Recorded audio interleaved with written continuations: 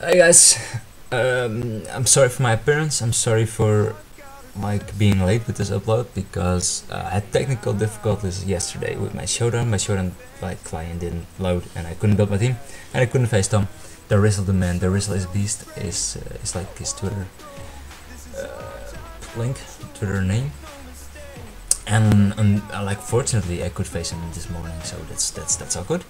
I didn't have time to live commit or to upload it straight away because I had to go out in the fucking sun to play sports and drink alcohol, and that's why I'm slightly sunburned, which you will probably see. I'm like sunburned from this part of the face, like all the upper half of the face, and not below this. It's not like I was wearing like a mask or anything, but it's like my natural beard wasn't sunburned and the rest of my face was fucking sunburned as fuck. So I might be glowing red, but it's kind of funny. You can laugh at my misery. I don't fucking give it. Flying fuck. I do give a slight fuck, but that's fine. Anyway, Tom's team was Landers, Therian, Talonflame, Empoleon, Blissey, Noivern, Hariyama, Megasableye, Gligar, Metagross, and Raichu, and Kecleon. And as you can probably see on the spreadsheet, Kecleon, he dropped Kecleon after this week and picked up Ursaring and Gourgeist.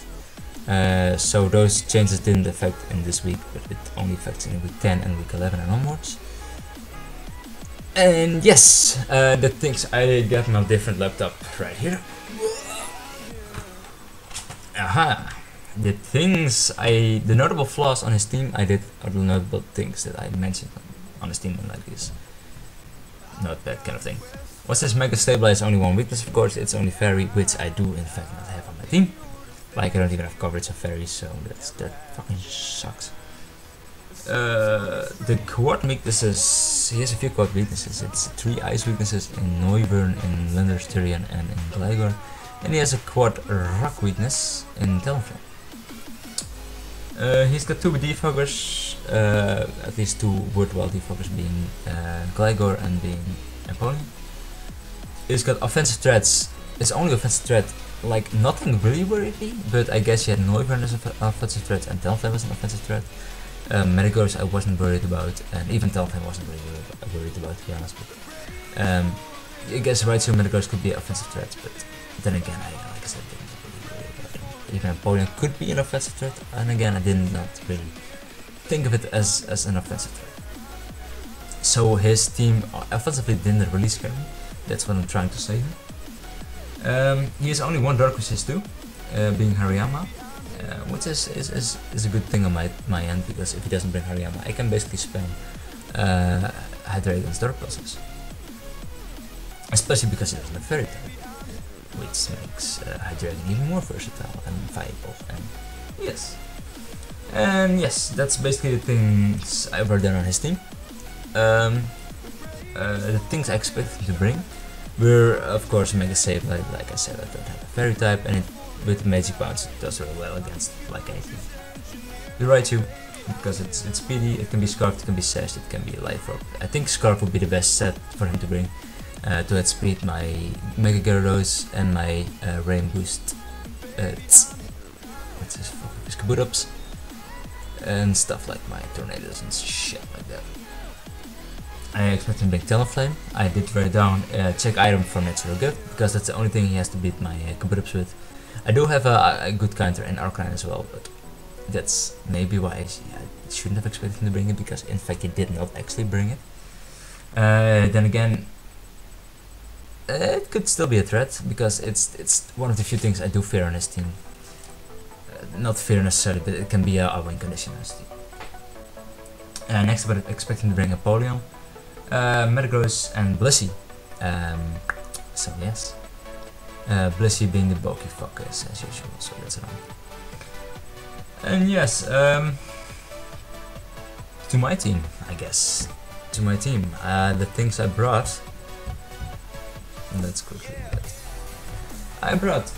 Let's quickly get this fucking shitty laptop, which is quite heavy at some point. But yeah, I brought Thumbs Up, the Kabutops, for the first time in my whole GPC career. It's a Lumberry Switch Sim. Sweeper with Soda Stance, Aqua Jet, Superpower, and Waterfall. The only thing that could resist any of these moves is Noivern, but after Stealth Rocks it dies to a +2 boosted Rain, boosted Waterfall. So that's in fact why I didn't run like Stone Age on this. And it's adamant because this is all I need to outspeed stuff with. Next up is Gyarados, and Gyarados is a substitute Dragon Dance Waterfall Earthquake set. I didn't need Crunch because like Nintendo's team is really weak to Crunch. The only thing, like I said again, is the Noivern, which I only need some damage on for it to be weak and for it to be die to either of these two guys, the Kabutops or the Gyarados. And yeah, it's substitute because I can set up on stuffs, and Dragon Dance because it sweeps teams. And the coverage because it breaks his team. Easy, easy, easy. Balance the skill swap. Toxic, Stealth Rock, Rock Slide, Bronzong. It's the Heatproof Bronzong actually. The Heatproof is of course because he's bringing Talonflame, and this is a good Talonflame check / counter. With a defensive investment, in hindsight I should have brought Cambuur Berry because as you can see I brought skill swap, and that's mainly for the Mega Sableye. To beat the Mega Sableye to get Stealth Rocks against Mega Sableye. Auto-toxicate if he becomes a threat with the command sets and shenanigans. But yes, I should have brought Cambuur Berry in hindsight. Next up is the Torn and Anus, and which is the Dambrock Rain Dance set. It's a prankster Rain Dance for my Kabutops and for my Gyarados to break teams, to wreak havoc on his team. It has the Hurricane because it's fully like it cannot miss in the rain, of course. It's got U-turn and knockoff. Knockoff because it's like obviously a good utility set. It's U-turn because I can get the initiative, or I can get a good switch out into my range sweeper, or I don't fucking know, sack something else. I don't fucking know. It can be anything. It's max special attack because the Hurricane hits like a truck. It's G6, the Life Warped Hydreigon.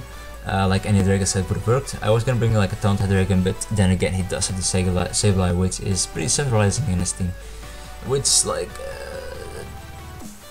guess I meant that I couldn't bring a lot of stuff. Let's just keep it at that. And it's a max speed, not max speed. It's enough speed to outspeed Lander's Terrian. It's not Scarfed. And max like Jolly max speed. It's got a 252 in special attack to get max power Draco, max power Dark Pulses, and the attack EVs to hit something like Bless Shield with power. And the roost because I can like roost up the life orb damage against multiple things in his team, for example Empoleon, for example Gligar, I don't know. He's got lots of things which I don't really fear too much. So that's a T6 set. And next up, last but not least, is Nidoqueen. And Nidoqueen is mainly there to be annoying with the Ice Beam, with the coverage, with the Earth Power, and the Dragon Tail to like stop Wish Passing, to be annoying against Sableye and Blissey, and the Toxic Spikes because it could really help against team with Sableye, with let's see what Raichu, I guess, Hariyama, which could be a problem because it's bulky and can basically live hits from Kabutops and from Gyarados if it's not Brain Booster as well. So yes, that's basically why I brought these mons and with these sets. And let's, I guess, go into the match and see what will happen from there. Okay, let's go. His team he brought, as you can see, the first thing I noticed on his team, he didn't bring a Talonflame, which is in some way good and in some way bad. It's good because Talonflame is of course one of his most annoying physical threats. On the other hand, I did have like a clear win condition in Kabutops, so it could easily set up against his Talonflame, whatever set he was gonna be, and sweep the remainder of his team, hopefully. So yes, that's basically why it's a good and a bad thing. And the other thing I noticed on his team, that it's really weak to Gyarados and Kabutops in general. It only has one water resist, and that's Empoleon, which dies to either the IQ or the superpower from one of my range sweepers, or the water type sweepers. Of course, he leads off with Mega Mogwai, not Mega Mogwai, the Mogwai, the Sableye, Mega Sableye, which I predict by leading off with Bronzong. It might seem like a good prediction on his end, leading with that, because he can block hazards and stuff. But of course, I do have, in fact, the... Okay, I just talked for like a fucking minute without clicking the resume button, but that's fine. I'm just gonna continue, just gonna like repeat what I just said. The first thing I noticed on his team, in fact, that he's not bringing a Talonflame, and that's a good thing and a bad thing. The good thing, it's because he's like an offensive sweeper, which can easily like wreck my team if I am like not careful around it. And it's a bad thing because Cambuur was like built to set up versus him and sweep the rest, like the remainder of his team. On the other hand, the next thing I noticed is that he is really weak to either of Gyarados and Kabutops. It's like he only has one water resist, and that's in Polo, which dies to either the EQ from Gyarados and the Kabutops' superpower, which is a really good thing in my end. So I do have two win conditions which can easily break his team, he can easily win, especially if he's like letting me set up. And yeah, that's like the things I noticed. And like going into the match, I expected him to lead up with Mogwai, the Mega Sableye, because of course he wants to get a Mega like done as soon as possible and like block my hazards, block my annoying sad stuff things. I clicked pause for no reason, but I must want to click play.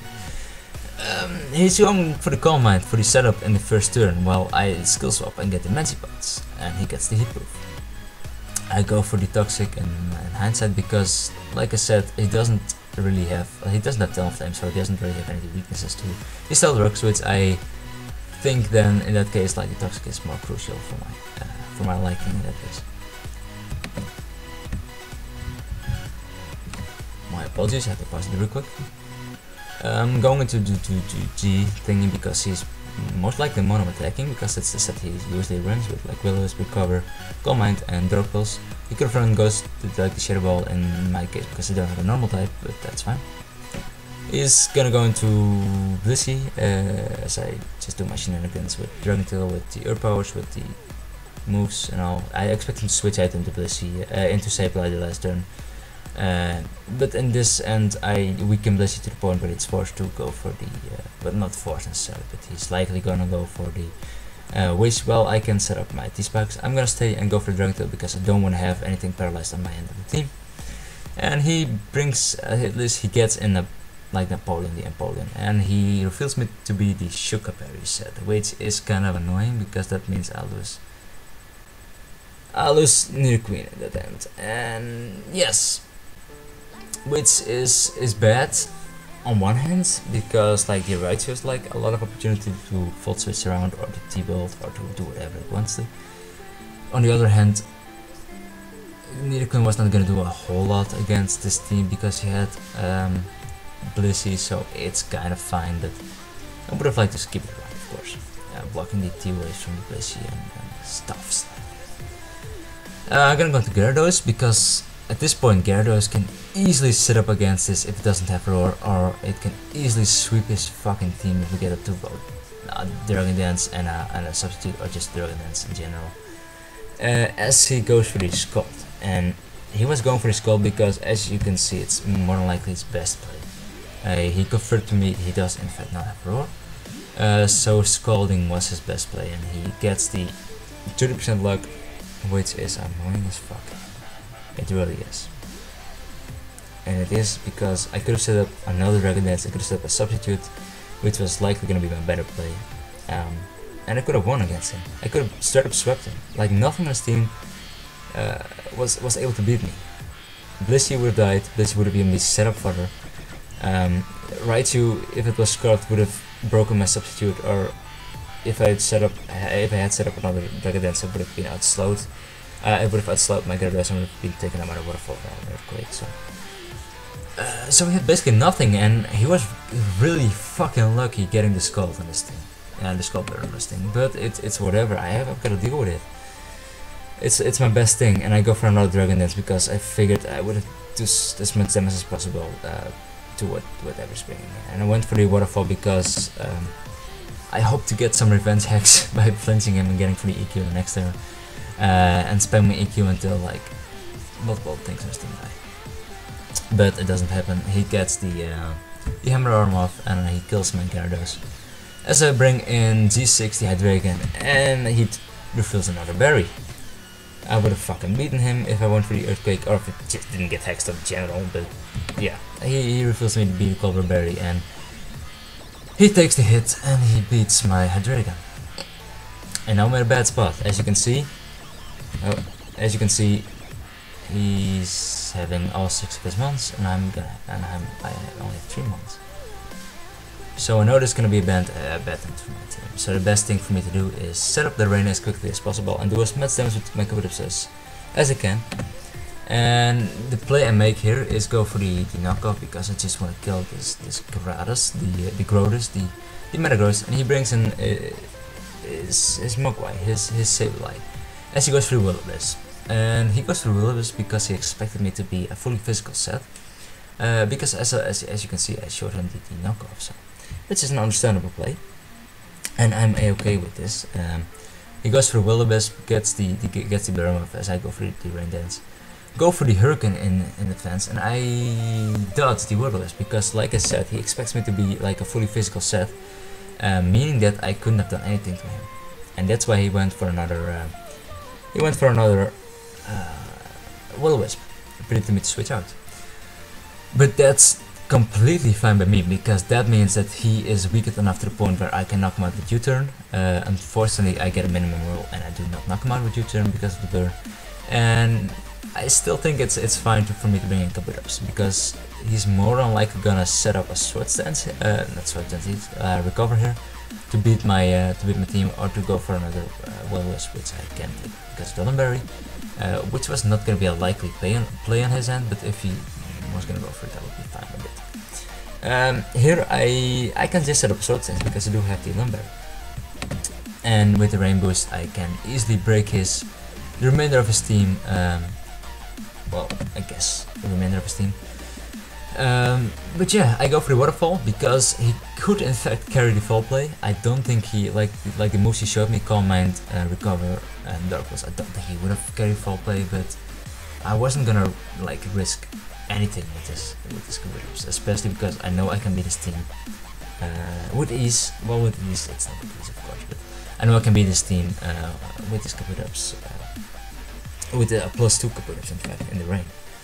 I go for the Waterfall, but the Rain Boost Waterfall, it's an easy KO on the max defense Sableye, and I go for the Superpower and on the Empoleon, and because he revealed to me to be the Sugar Berry, I do not fear him having the Chill Pull or anything. So here, this is a crucial play. And that's because I of course carry the Lumberry, meaning that I can live any hit he wants to go for. If he wants to go for Thunder Wave, I can soak it up with my Lumberry.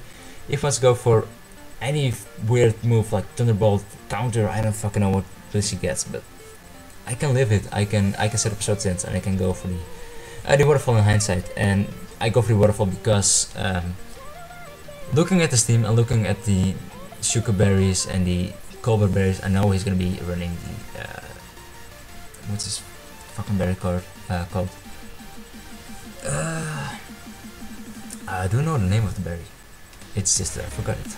The Chople Berry. Ha, that's the one. I know he's running Chople Berry, Blissey, and that's because I don't have any fighting types on the team, and he knows that I need a fighting move or a fighting move of course, but yeah. I don't know what I was gonna say. I know he knows I need a fighting move to beat Blissey with, and that's why I go for the Sword Stance instead of the Superpower again, because anyway Waterfall would have been a better play. Waterfall at +1 would have had like an 80%, over 80% chance of knocking him out, but knowing that this is basically set up for me, I go for another Sword Stance and I wrap up the game by being able to circle the Thunder Wave and going for the Waterfall here. The crit did not matter in the slightest. It would have done like 135% minimum, so this was kind of crucial. He told me that he was running enough speed to outspeed Mega Gyarados after +1 because he was Scarf Raichu. And he was running the rest of the speedy Vs in bulk, like max attack and 128 speedy Vs and 128 defense, no, not defensive Vs, HP in Vs. If it was defensive Vs, he would have been able to soak up the hits anyway. And with the 128 HP investment, it was a roll whether I would take him down with the Aqua Jet or not. And luckily the roll was in my favor. Wasn't in my favor, but I did get it, which was very crucial. Of course, it was like if I lost the roll, I maybe Bronson would have been able to take a hit, but I would have more likely not been able to win the game. So I'm like glad I got a roll. That's as easy as I can make it. But Yeah, luckily I got a roll. Oh, anyway, if I didn't get a roll, he would have died to poison, so I might have been able to take him down with the Bronzong, with the yeah, I would have been able to take him down with skill swap. Toxic. Yeah, I think I could have been able to beat him. I don't know why I'm gonna like a hybrid poison or anything, but I'm weird and stuff. And I'm gonna keep this in because I'm still a little bit drunk. That's my only explanation. I could go for another beer, to be honest. Like my throat is really dry. Anyway, I did just kind of. That's it. My apologies. I'm gonna quickly finish up this game. I'm gonna go for the Akujet on the right to get a roll. Luckily, I knock him out with the +3 Akujet, and I finish him off with the Waterfall and his Glycor, which is fantastic. Which means that I can. I have like another trio victory in my favor, which is fantastic. Which means I'm still second because Lars is in fact first. I already updated the spreadsheet. I will quickly show you the standings on this on the spreadsheet. In fact, Lars is still number 1. He beat Sasha this week. Unfortunately, of course, Hex was of course playing a role in the game. I don't know if he would have beaten him if he didn't get a role. I think it would be an even match still, but the Hex sealed up the game really easily for him. And yeah, I'm 7-2. Of course, I'm still salty about the 2 losses I had because I was sick, but it's fine. I'm gonna beat Lars. Actually, he made some really peculiar, I guess that's kind of the right word to say, drafts, transfers. I think he might have been drunk making them, but he got Lucario and Meowstic, which are not the most terrible drafts, but he dropped Slowking and Amoonguss. And Slowking he didn't use at all, but was kind of a good mom. And Amoonguss was like one of his best mons, and he dropped it. I don't know why, but he's got like only Mega Sepal as his Grosses is now, and I don't know, I don't mind at all. I like it. Good job, Lars. Anyway, the standings are Lars is still first, unfortunately. I'm second. Differential I'm beating Lars on because of course if he loses I win. My difference is going to be higher than his differential. But he needs to lose his game first, which he does have a few tough matchups coming on. One of them being against Nacho, the number 3 opponent, and one of them being against, I think, Richie? Let's quickly check. Borussia Dortmund versus the Texas Sabotaurus, and Borussia Dortmund, Liverpool FC, yeah, against Richie. So that's 2 tough matchups, which hopefully one of them he will lose, which means that I can claim my number 1 spot, which I rightfully own in my opinion. I'm sorry if you heard that, it was my phone. But yes, I will be able to beat David next week, of course, and claim my number 1 spot hopefully, and if not, then I will of course keep my number 2 spot, because if Nacho loses I keep my number 2 spot. If Nacho wins, then I can claim my number 1 spot. Easy as that. So I'm basically unable to lose my number 2 spot at this point, at least for this next week. I'm facing Swallowford FC from David, which is currently 10th. He replaced Sisbit, Miss Sisbit, also known as Jake, and the Buffalo Bills after like week 4 or 5-ish, meaning that that David he's changed up the whole team from Jake. So. But anyway, I'm gonna have to beat him. Unfortunately for him, he's gonna have to go down against my my Flaming Rage. That's like a cool name.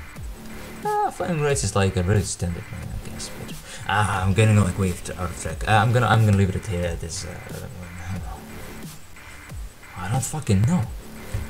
See ya, Breskies.